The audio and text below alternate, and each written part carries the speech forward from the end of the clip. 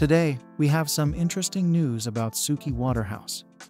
She and her husband Robert Pattinson tend to keep a low profile when it comes to their relationship, but Suki shared a personal update. Let's get into the specifics.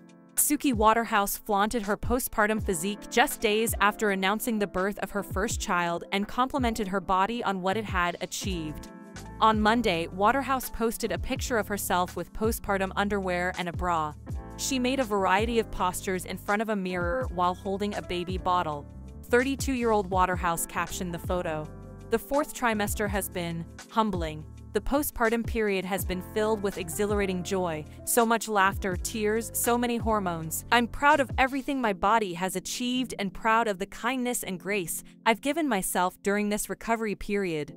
Waterhouse had announced the birth of their first child together with fiancé Robert Pattinson just 3 days prior.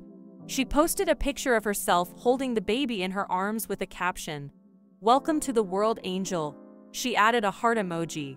She withheld the child's name, gender, and date of birth. At the moment, Waterhouse's return to the stage is planned for the upcoming Coachella Music Festival. She has 2 shows scheduled for April 12 and 19.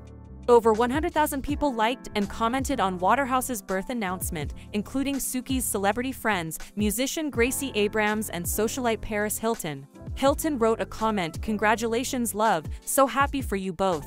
Singer-songwriter Gracie Abrams sweetly commented, "Wishing new mom Suki love."